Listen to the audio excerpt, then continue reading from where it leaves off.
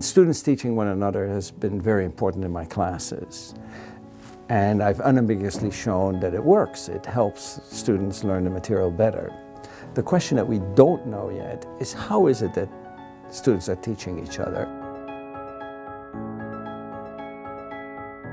In order to address that question, we've equipped two classrooms, one a traditional amphitheater classroom in the Science Center, the other a studio classroom where students sit in groups of 4 or 5 around tables with a battery of high-definition cameras in order to record all of the interactions that take place in the classroom between the students. So we can literally pick out every and each individual student, look at both their posture, the orientation of the face, do that completely via a computer, looking at the gesticulation, how they're using their hands, and also listen into the audio. So when they talk to each other, we can actually follow their conversations and pick up how it is that students are teaching each other certain concepts. One of the first questions we want to address was how long and how many students are on task, are actually engaged with the material. Are they just turning to each other and talking about,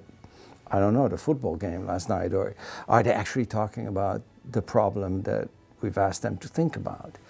And it turns out that most students, meaning in the high 90%, are on task for most of the time. So that is really great. Now the other component of the project are the handheld devices that the students are using. So basically what I do is I ask questions in the classroom. I let students think about each question individually, commit to an answer.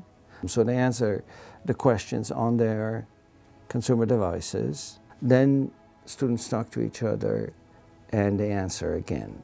By comparing the number of correct responses after discussion to the number of correct responses before discussion, I can establish a gain which tells me how effective the discussion was.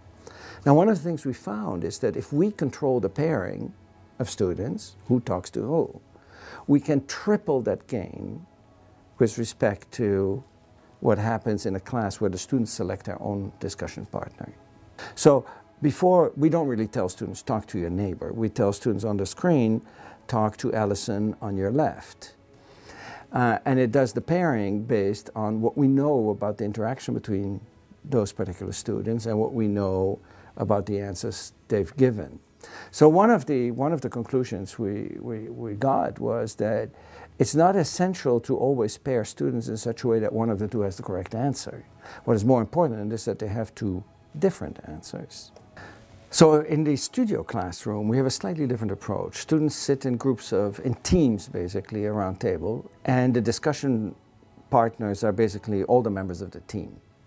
So there, we never tell them, discuss it with the person on your left, on your right, or sitting across the table from you. No, we just tell, discuss it with your team. However, we form the teams. And the teams stay together for a month to work on a project in a team fashion.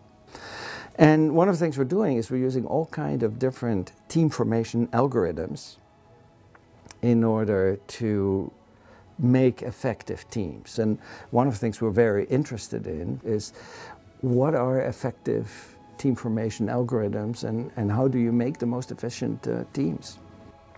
Success to me looks like being able to tell other faculty, without having them to install this whole apparatus, here's a simple prescription of making effective teams in your class. Or to teach our handheld devices, which more and more faculty are using here at Harvard and beyond actually right now. This is the best way of matching students with different answers in a more traditional classroom. The data is definitely showing that it's the process that matters more than the outcome to many students. They want to not just have the right answer, they want to have the right answer because they've had this aha moment. And you know, that's all that I'm after. I want the students to have the aha moment.